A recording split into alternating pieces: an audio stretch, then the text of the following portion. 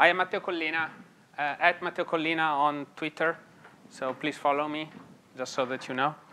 And I'm trying to hit 10,000 followers by the end of the year, so please help me into that to reach that milestone. So I'm here today to talk about Node.js Streams and the future of Node Streams, and how you can help, or maybe what you can provide feedback on. So a couple of things first. I work for a company called NearForm. We have a nice booth in the booth crawl. We are also doing some raffle thing with some smartwatches and AirPods, so come by. All the, we donate some money out to a charity after the booth, after that. So please come by, swing by. It will be interesting. So we are a Node.js. We are a professional services company that do all things JavaScript. So if you have some problems with your JavaScript and you need some help, and your team needs some help, please pass by. We have a lot of things to talk about, so probably worthwhile a bigger conversation. So let's go into streams. Okay. How many of you have used Node Streams? How many of you have liked Node Streams? Okay, a few maybe. How many of you understand Node Streams? Okay, I'm not sure I trust you. A stream is like an array, but over time. Essentially, instead of having a big chunk of data and of memory, which you're iterating upon, you're receiving data along the way, and you're processing them over time. This is fantastic because it enables us to crunch an insanely high amount of data with a limited amount of memory, which is fantastic, right? That's why we are using them. We are using them for file processing and a lot of other things. So they're a key part. The problem is that Node Streams are really complicated. And most people don't really understand Node Streams at all. Like even some Node Core contributors struggles a little bit when it comes to reviewing those crispy PRs. It's really, it's a really complicated code base that evolved a lot over time. And, that's it.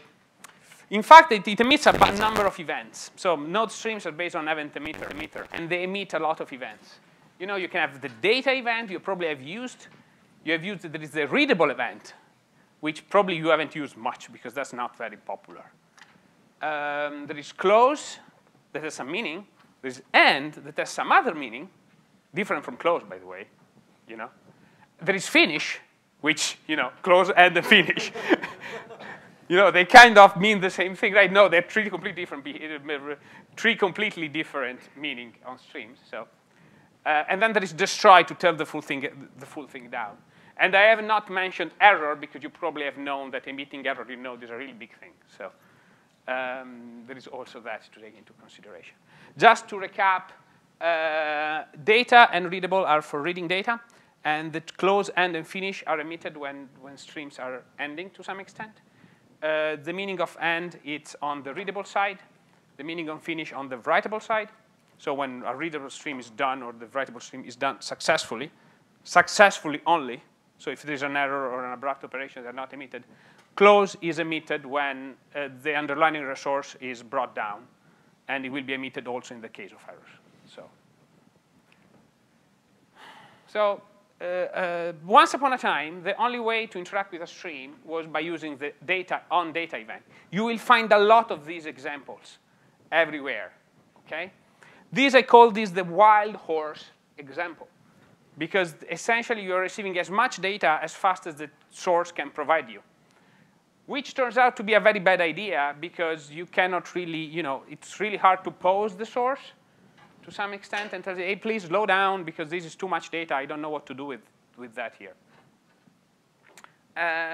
Also take into account that this is possibly the source of one of the worst bugs ever. So if you put, wait, where is it? Okay, if you put async here, you are making a lot of popcorn. So don't put async there.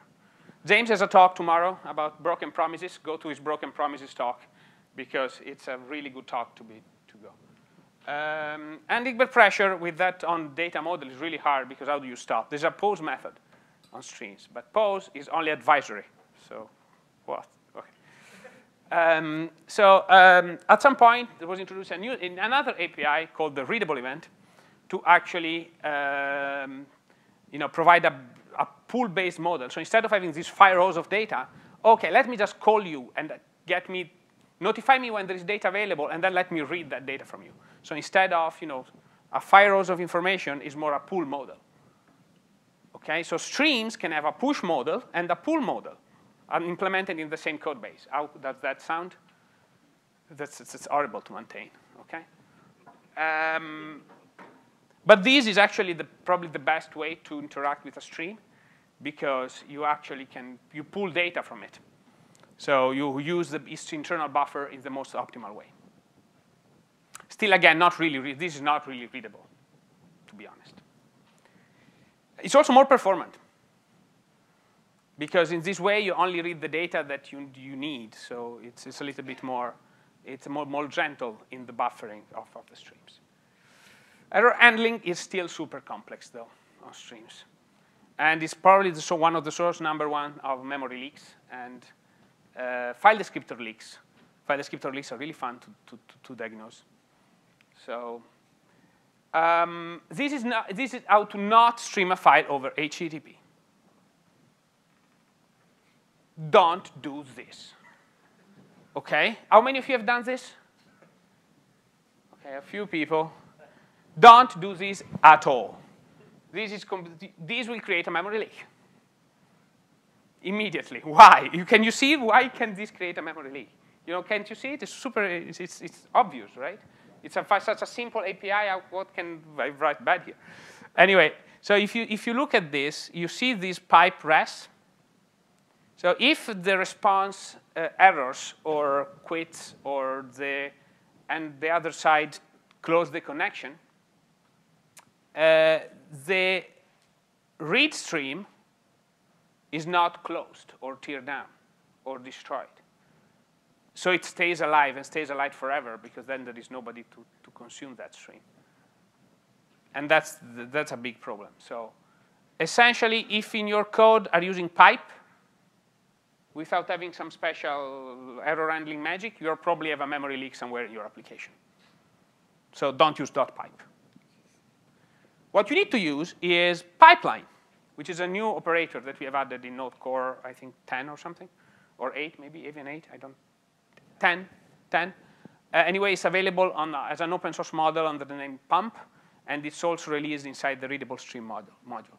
Anyway, there is pipeline. And pipeline is actually really cool, because it actually tear down the streams. So if one of those errors, it closes all the others. So basically, it makes sure that there's no memory leaks and no leaks of any sort. So please use pipeline. OK? Don't use pipe. You might want to ask, why can't you change the behavior of pipe to actually do the right thing? Well, backward compatibility. We cannot break everybody. Okay? There's a lot of code that relies on that behavior out there. So we can't really change that. That's bad. You can also use a framework, by the way, to serve files.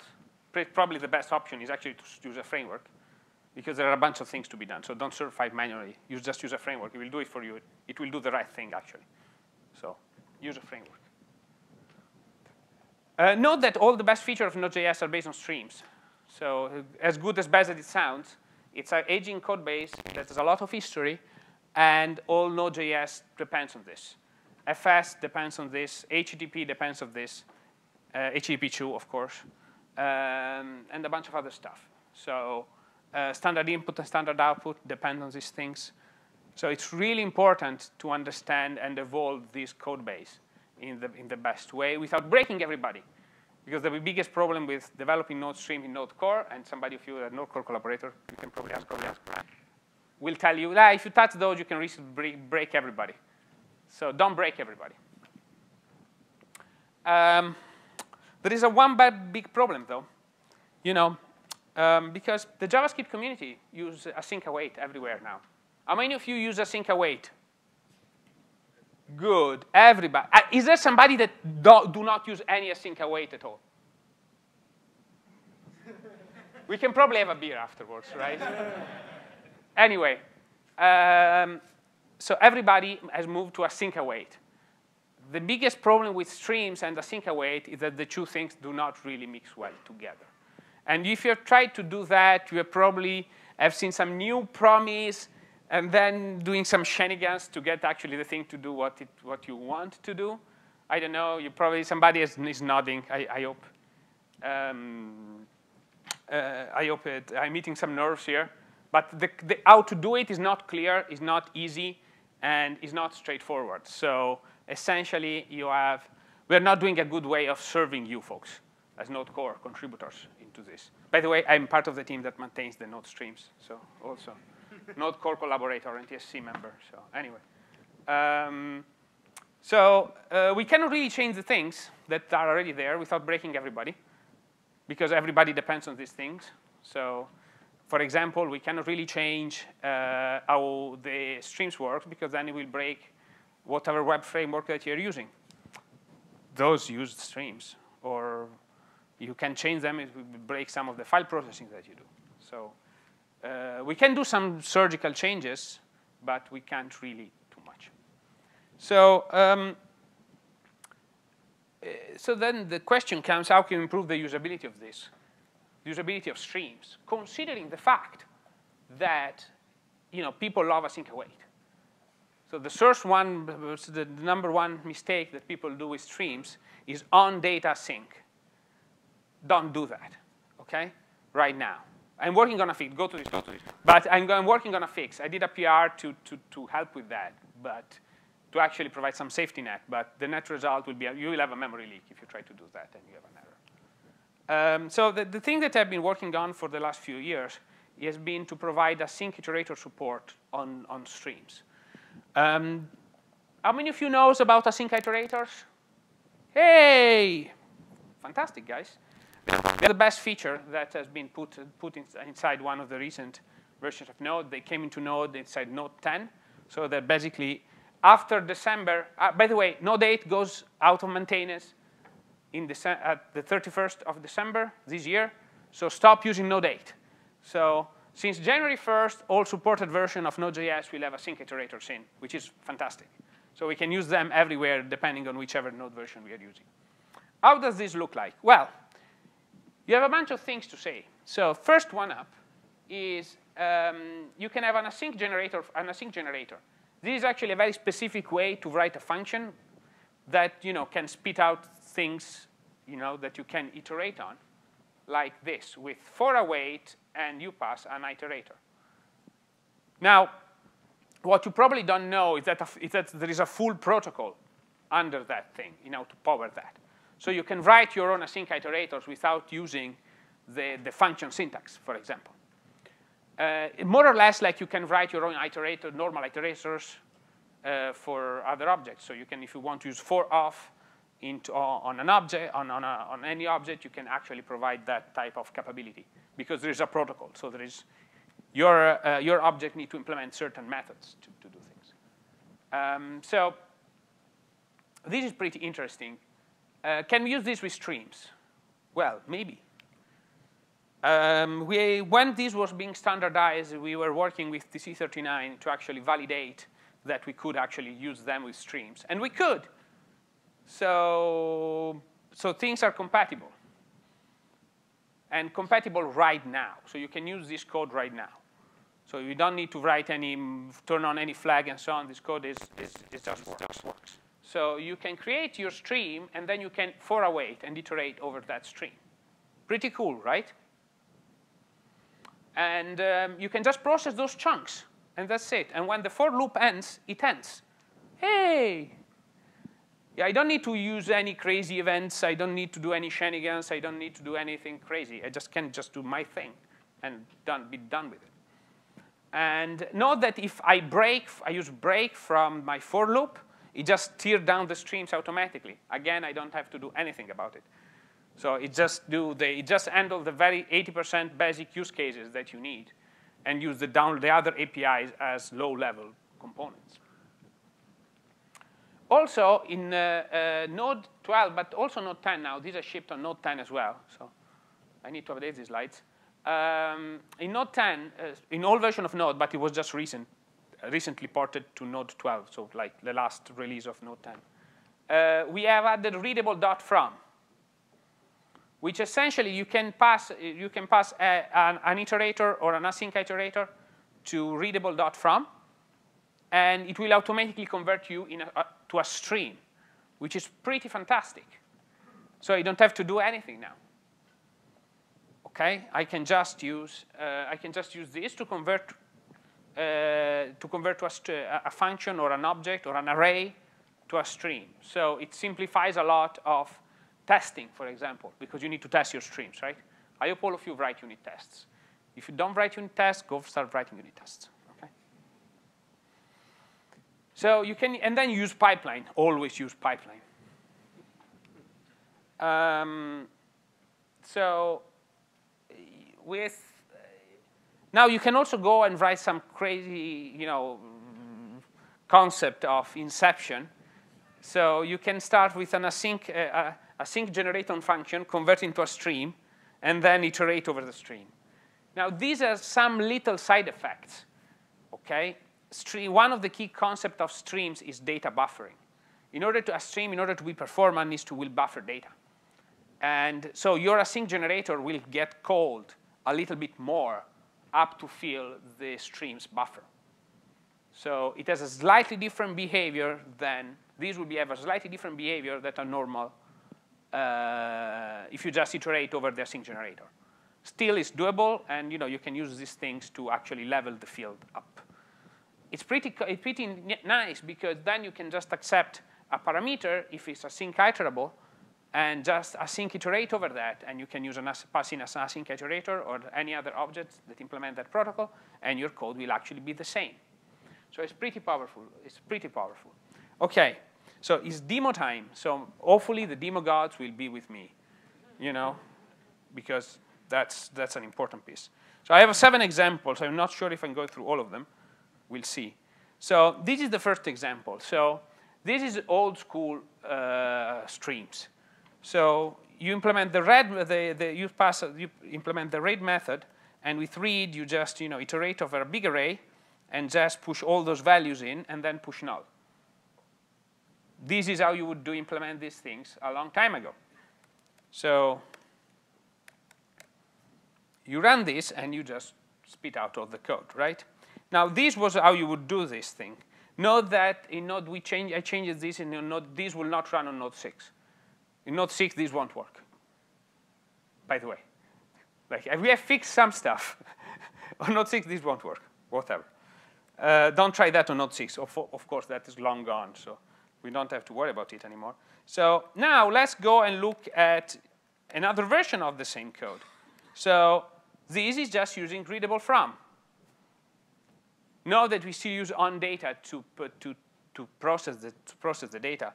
However, in this case, we just pass the array through, and we just get a stream back. This is really powerful for testing, for example, because in this way we can be compatible and so on without breaking a sweat. So we can run this code, and you will still see it still works the exact same.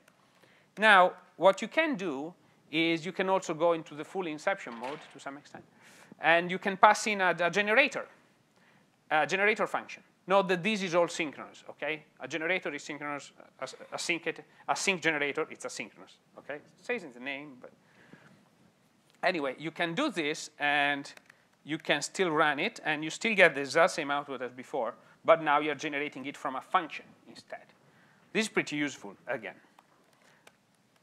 We can, of course, use those with we can go from an iterator to an async iterator using this API.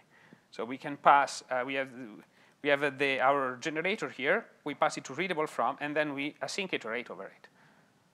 Why? Because it's all pretty much generic. So we can still run the code and still spitting out 1,024 numbers. I have a lot of fantasy. So as I said, we can also go full inception mode and do the async iterator to async iterator thing. Okay. Note that if I do, let's show this. So this still runs. Note that if I do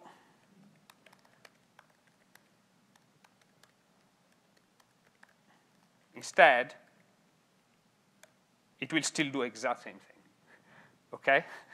we still work the exact same. So there is, as I said, there is a little bit of difference related to how much data is fetched from the async iterator function.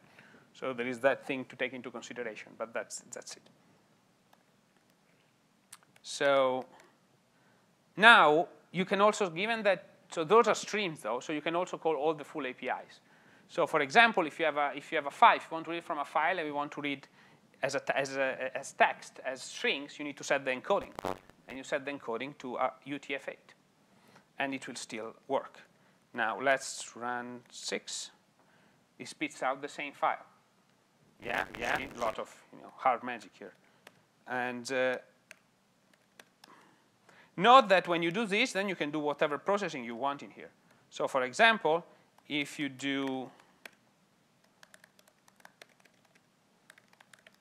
by the way, always use Promisify if you want to get a promised version of anything. Don't do it manually. The chances if you make a mistake doing manually, or some of your colleagues will make a mistake after you've done it correctly, 6 months later, it's very high. So don't. Use Promisify. It's there for a reason, and it's also really fast. So we generate our sleep function with set timeout.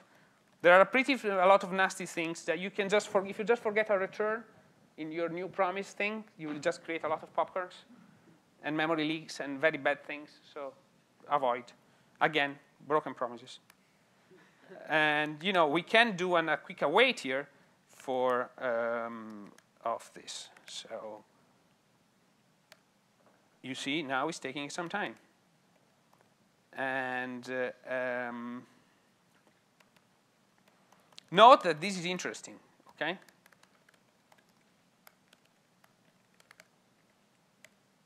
Do you know why it's a single chunk?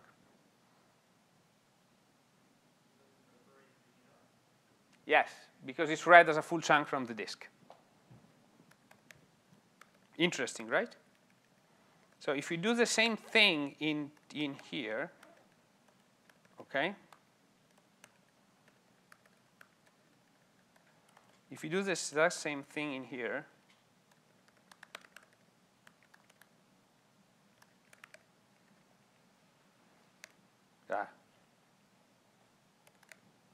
you will see that now it does what says on the tin. Okay? Note that if you do it in this do, okay, no, this was the one correct one. Note that, yeah, it's fine. I'm going forward. So anyway, last thing is that I want to show you. It's an example on the server, okay? Note that when you're using async await on the server, you always need to put a catch handler in there. Make sure of that. If you don't put a catch handler, you're going to create a memory leak. I've written a module called make promises safe. The name is exactly what it implies, or you crash on unhandled rejection. This is a big conversation, and it's not the focus of this talk.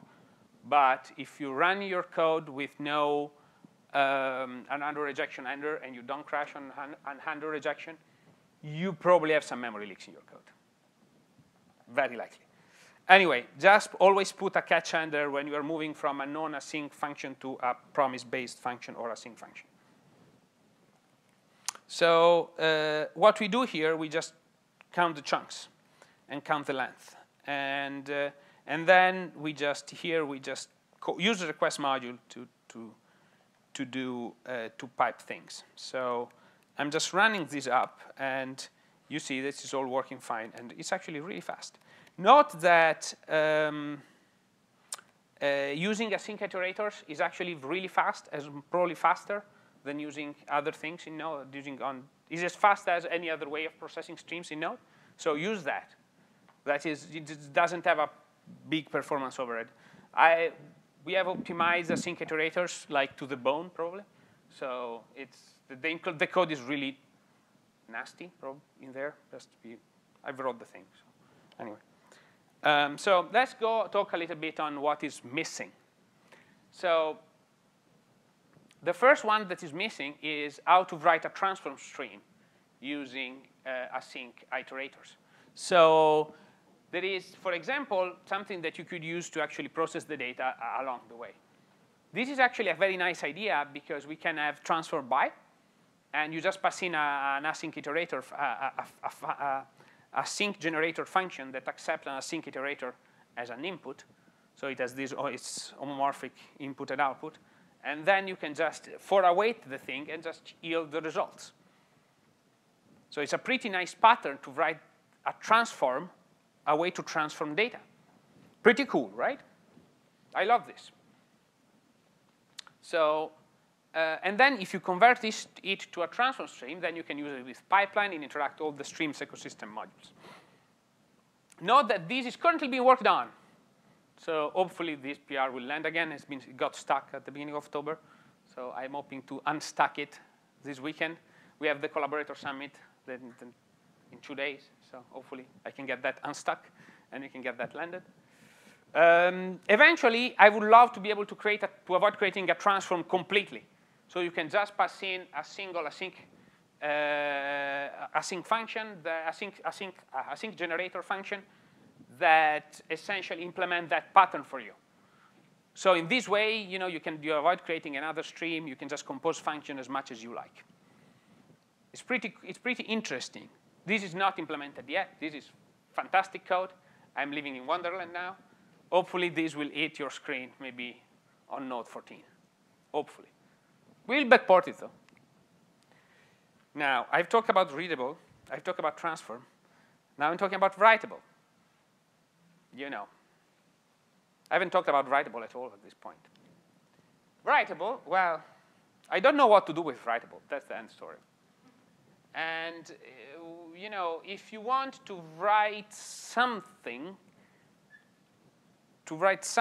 you need to consume an async iterator, right? However, you want to have an operation that actually, returns a freaking promise. The fact that, our current write thing does not return a promise, and it's very hard to create the behavior to return a promise. Why?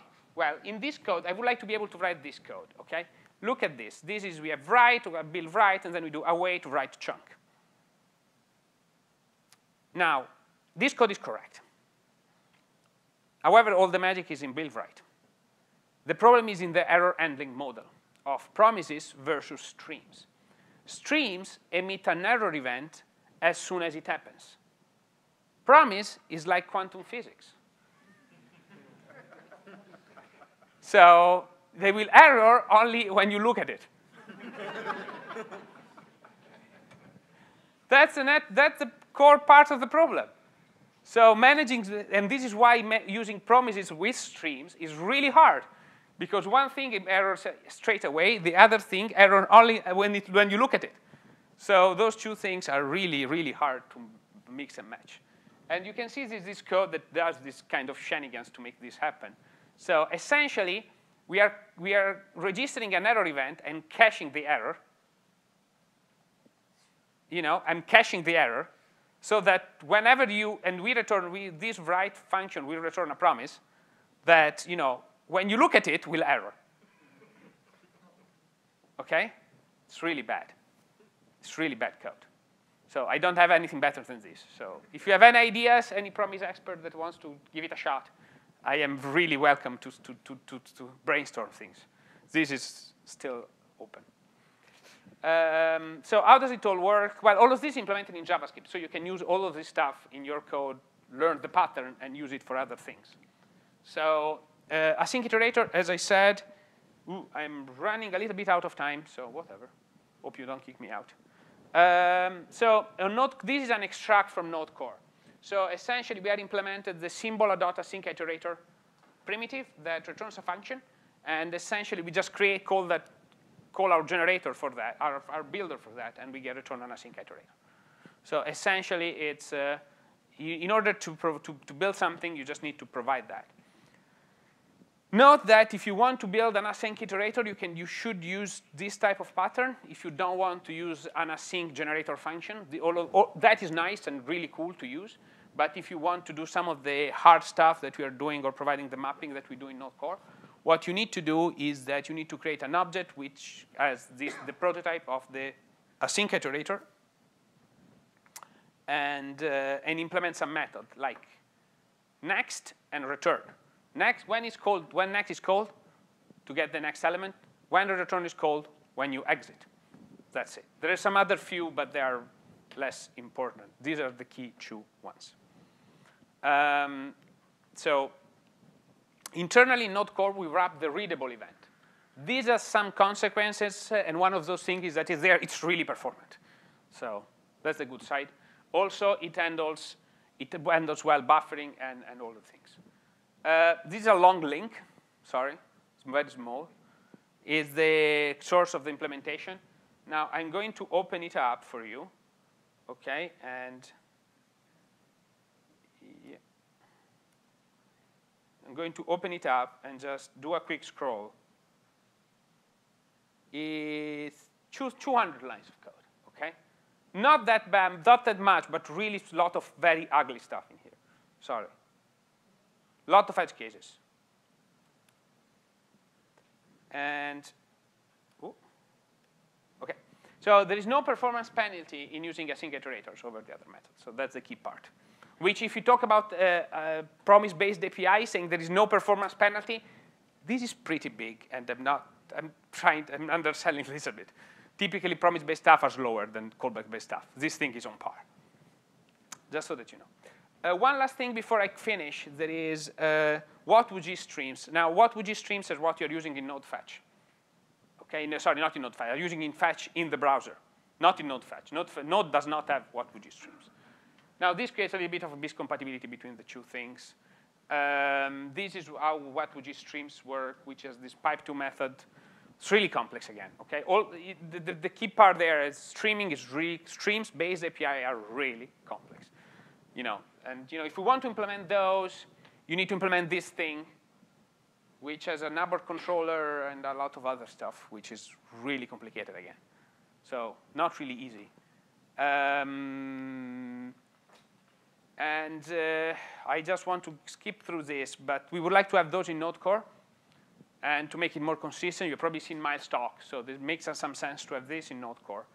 However, we want to be compatible with the Node ecosystem, which all use Node streams. At what time are you? You have the next one? OK, at 3. OK, so I can. Sorry. However, WHATWG streams are going to be async iterable, so that's cool. They implement the same pattern.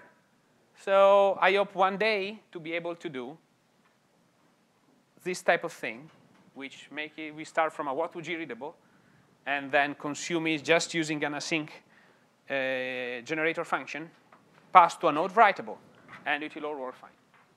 So where all the interaction is being managed via the async iterator protocol, which will be pretty fantastic. Do you want to get involved? Please reach out. I will be at the booth. So reach out to me in the next few days if you are interested in any of the stuff, you have any of those questions. Again, we are NearForm. Again, there's a raffle, the blah, blah, blah. OK, and thank you.